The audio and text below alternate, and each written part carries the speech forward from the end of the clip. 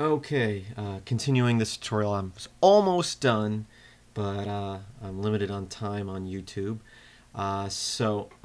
Where we were, I just added this alpha overlay, and we have this video of me connecting to the view here.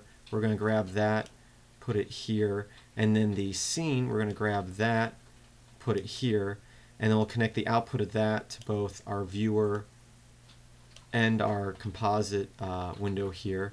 If I control up with the mouse over that, you can see this whole window, and I can minimize these now.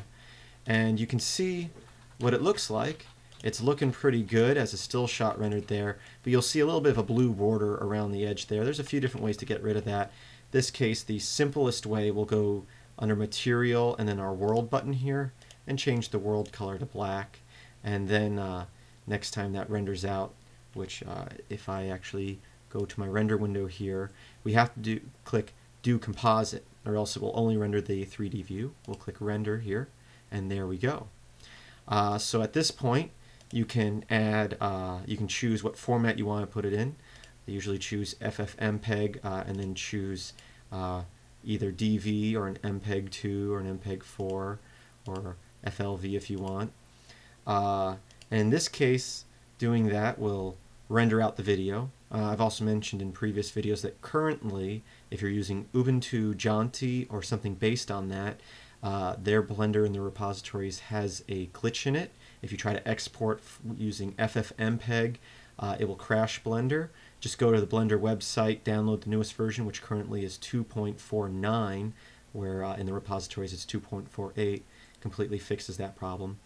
But as I was saying, this will render the video. There's no audio. The way you can fix that is once you render out the video here, you can come up here, and you can use any video editor, but might as well use Blender since we're in that.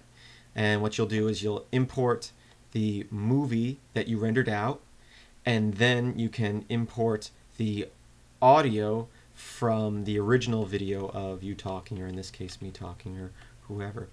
So we'll go back here to Model. So this is where we're working. And once you do that, make sure you have your keyframes set up right. So let's see, last frame. Looks like everything's working out right. And I already have rendered this out. I think if I press play, it will play what?